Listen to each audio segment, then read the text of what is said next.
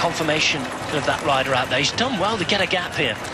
He has. I'm not too sure who the Garmin rider is, but he's not pegging this man back. In fact, it's Adam Faribault, who was involved in this very tournament last year, was the most aggressive rider overall in last year's Tour of Alberta. Stood on the final podium, and here he is being aggressive again, attacking the race. 1 kilometre to go. He takes the Flamme Rouge, and you just never know. Adam Faribault needs to make sure that they get involved behind.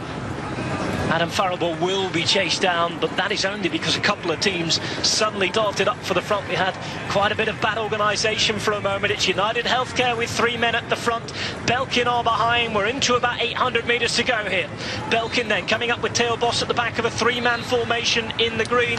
Oh, but they've only got 2 men left already now. United Healthcare with the same fate, whereas Garmin are a little further back, and the green jersey of the sprints leader Ramanas Navadauskas is well off the front of the peloton here. 500 metres to go. It's United Healthcare. It is Belkin. Into the 300 metres to go now. United Healthcare losing their lead out, and their man is going to go off the wheels of Theo Bos, and Theo Bos has got early again. Theo Bos has hit the front. Can they catch him behind? Theo Bos has it this time, surely. Theo Bos has got it. Theo Bos wins comfortably. All the hard work by Belkin. It was hard lines for him the other day. He went for the same tactic. He took it on early. This time, Brian Smith, nobody could get near it.